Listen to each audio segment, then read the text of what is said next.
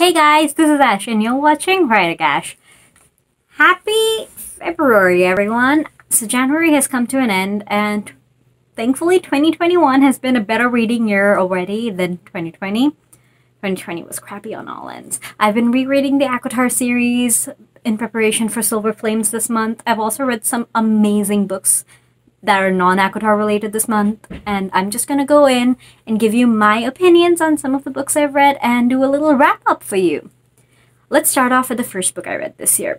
These Violent Delights by Chloe Gong. Freaking amazing. This book is a Romeo and Juliet retelling where both Romeo and Juliet are gangsters. And it's just fucking amazing. They're from two rivaling gangs and they have a little history. And it's just, we see them coming together, not trust each other, and just a great story. I don't want to get into it too much. I don't want to spoil it for you. There's a mystery that they have to solve together, and I love when characters have to do that. So freaking amazing. Definitely pick this book up. The next one I read this month was part of my little contemporary break, and it was Bohemian by Catherine Nolan. And this book is about, I believe, a model and a bookstore owner. It was it was an okay read. I gave it a 3-star because it wasn't bad, but it wasn't that great. Contemporaries can be a hit or miss. Sometimes they just really hit you, but most of the time, they were 3 for me. It's a great break from the emotional high of the fantasies and mysteries that I read, but it's just that, a break, and I needed that between the two books. I also read the companion book to this, Landslide, also a 3-star, also by Catherine Nolan. It's about a makeup artist and a bartender.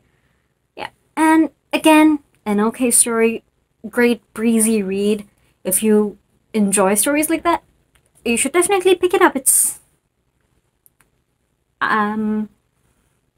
a fun read, but it's just not the same intensity that every other book I've read this month has had.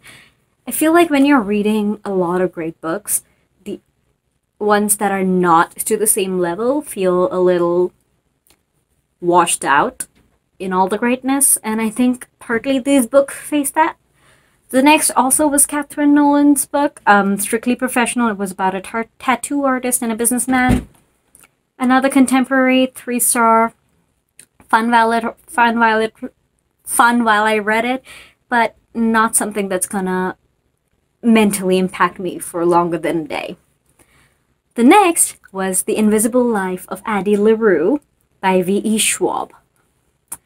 Mind-blowing. I gave it a 4.5 stars though, because it took me a while to get into it. It took me quite a while. The first part of this book was hard for me to get into, because it was set in a historical time, and I'm not a history type of reader because of a lot of the things that happened with Addie early on. But it was such an intense book. By the time I finished reading it, I was shaking physically with the way it impacted me. Addie LaRue is just fucking amazing. The story was amazing. I did a book talk. I'm gonna link it up in the cards and down in my description box, so please read this book because it's amazing. It's just, if you want to have your soul ripped out, this is the book for you. A little bit about this book. It is about a girl from 1700s France who makes a deal with the devil to be able to live her life. And she gets stuck with the short end of the stick with no one ever remembering who she is.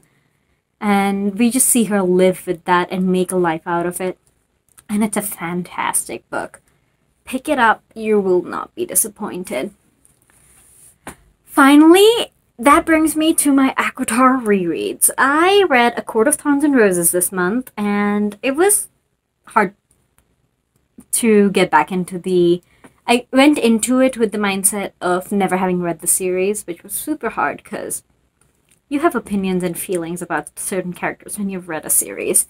But reading it, I tried to be unbiased, and I did a book talk about it, also up in the cards, and I have a book talk from a few years ago on it too. I also have a non-spoilery book talk about it.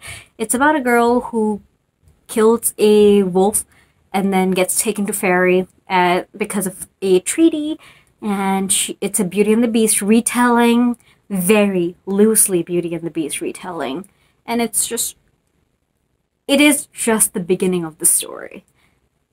I feel like the story opens up with the second book. A lot of Sarah J. Maas's books are like that. You have to get to the future books for the whole world to open up to you. Which brings me but I did give this book like a 4.5 stars or 4 stars. Can't remember. Like when I gave it a 4 stars. Great book, great experience, and the reread, just like you see different things when you're rereading it, and this was just one of those experiences. And I'm dying to read Court of Silver Flames, because the next book I read this month was A Court of Mist and Fury. It is the sequel to A Court of Thorns and Roses. Not much I can say. It is a Hades and Persephone retelling. I feel like this whole book is a Hades and Persephone retelling / Beauty and the Beast retelling.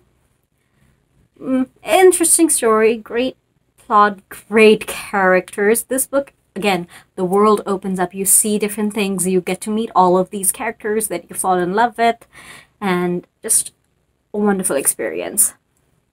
Finally, last night, I worked overnight and I finished Court of Wings and Ruin. Just look at the amount of tabbing. I decided to give tabbing a shot because everyone on TikTok has been doing it. And oh my god, I really enjoy the way it looks, which is why I want to keep doing it. And the way it feels. This makes my books feel so amazing. Like, I like having the tabs there, and also I can literally open any one of them and it'll take me to a scene that was great. I did this more with the purpose of helping me with book talks. When I did the ACOTAR and ACOMAF book talks, I had for ACOTAR I wrote 20 pages of handwritten notes. For ACOMAF I literally took screenshots because I didn't want to take 20 pages of handwritten notes. So with ACOWAR, thankfully I have the physical copy for this one at least. So I have tabs, which will make the book talk so much easier. It's not going to be short, and I haven't filmed it yet, so it's not linked up there, but I'll add it to the description box when it is ready. And I hope you guys read this book, read this series, and if you don't like ACOTAR, don't give up. Please don't give up, because the book gets better in ACOMAF. The story starts in ACOMAF, but you have to read ACOTAR to get to ACOMAF. That brings me to the end of this video. So I read 8 books, and yes, 3 of them were rereads, but it has been an amazing reading month, and I can't wait to get started on A Court of Frost and Starlight, because that's the last book between Silver Flames and this. I don't know what I'm going to do in the 15 days, more than that, because I pre-ordered the book and they ship on the 16th, which means I won't get it. Anyway, so while I figure out what to do with my February reading, I hope you guys have a wonderful day and a great start to the new month, and I hope you have had an amazing reading month like I did. I'll see you guys later.